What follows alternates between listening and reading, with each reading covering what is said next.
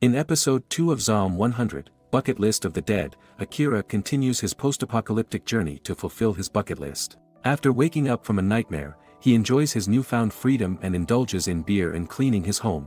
Meanwhile, a news reporter gets attacked by a zombie on live television, highlighting the severity of the situation. Running out of beer, Akira ventures outside and encounters a couple on their balcony. At the store, he meets a girl who criticizes his priorities but ends up saving him from a truck crashing into the store. Grateful, Akira thanks her and realizes his bike has been damaged. Using a motorcycle, Akira returns to the home of the Kosaka couple, only to find it in ruins and covered in blood. Devastated, he reflects on the fragility of life and decides to start working on his bucket list. Meanwhile, the girl from the store has a flashback and is seen preparing for survival while observing different types of zombies. When Akira enters the store singing, the girl captures footage of him with her bike camera. After reviewing the footage at home, she contemplates whether she should have bought her favorite dessert, Sakura Mochi, during the encounter. And that's it for episode 2 of Zom 100, Bucket List of the Dead. Join us next time for more zombie-filled adventures and Akira's quest to complete his bucket list in the midst of the apocalypse.